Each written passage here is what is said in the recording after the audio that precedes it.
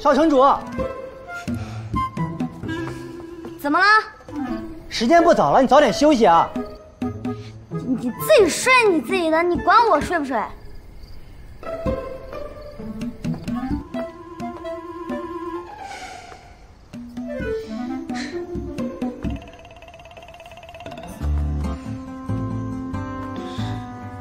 哎，少城主，我有要事向少君禀报。有什么事明天再说，这里不许再有任何人来打扰。好嘞。那现在不会有人来打扰我们了，我们继续。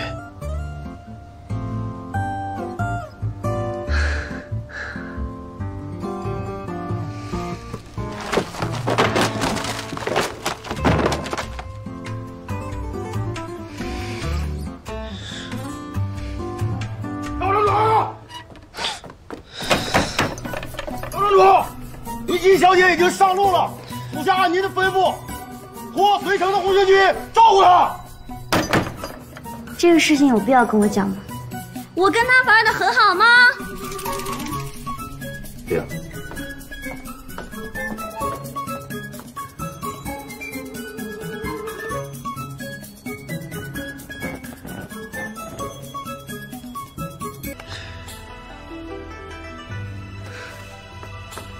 干嘛？把手伸出来，我有东西给你。什么？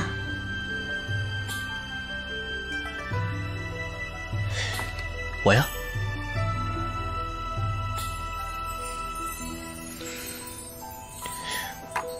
我给你刻了枚新的章子。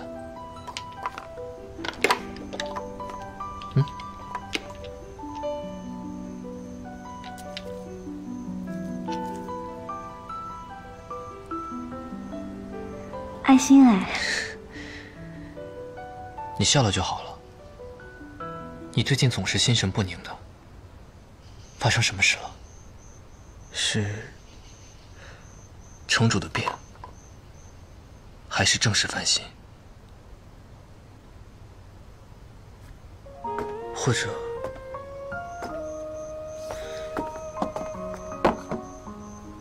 是最近变故太多了？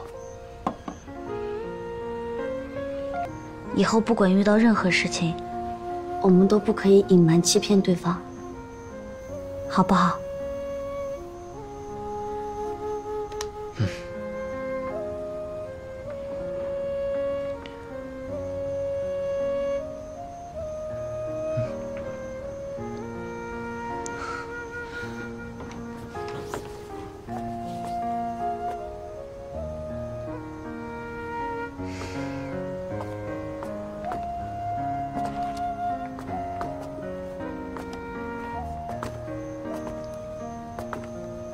啊，等一下。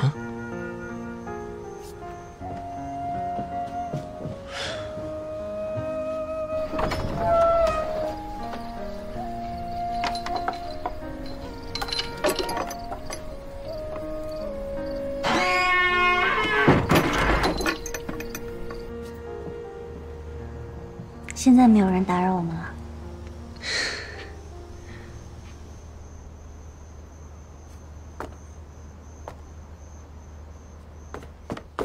少城主，不好了，林奇死了！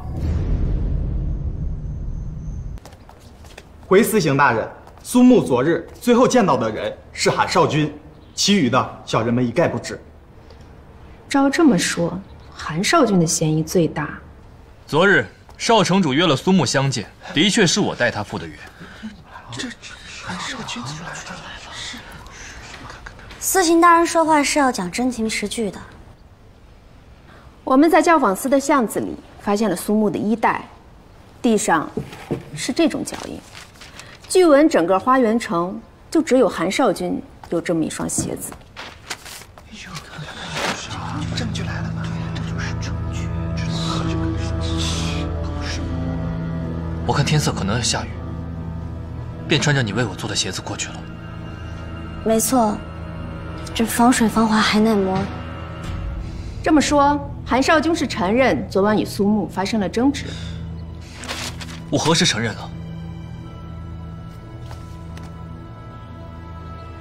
少城主一向明理守法，不知此事该如何定夺。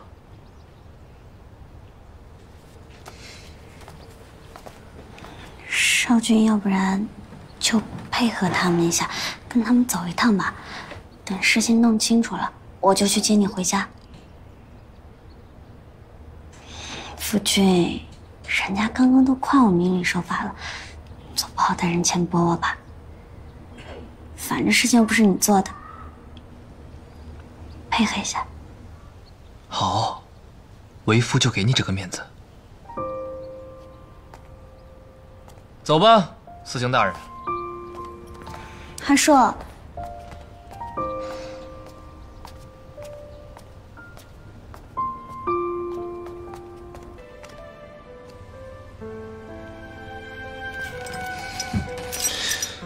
传少城主令，韩硕身为花园城少城主夫婿，本该安守本分，服侍妻子，却因妒忌杀害无辜越人，罪大恶极，论罪当诛。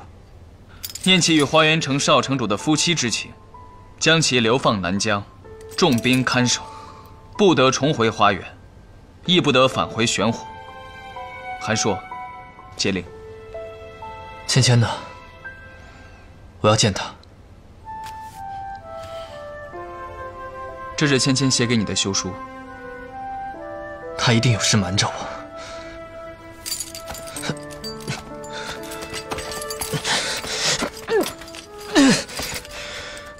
要不就是你从中作梗，小芊不会这样对我的。芊芊说过你不会死心。也罢，我可以让你们见上一面。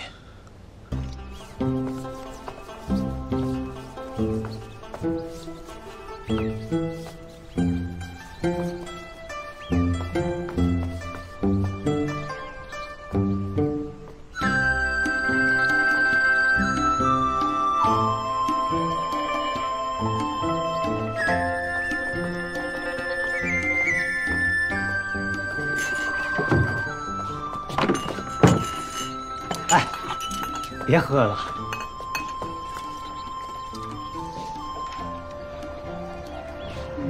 我就说嘛，这韩硕他就是多余的，这人不能为了一棵树而放弃整片森林，对不对？人要懂得及时行乐的。您这就是强颜欢笑。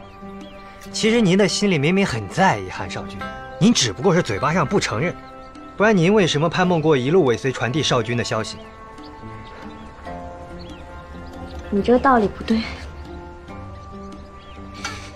这女人应该要有自我意识的，这没有男人就活不了了吗？活不了了吗？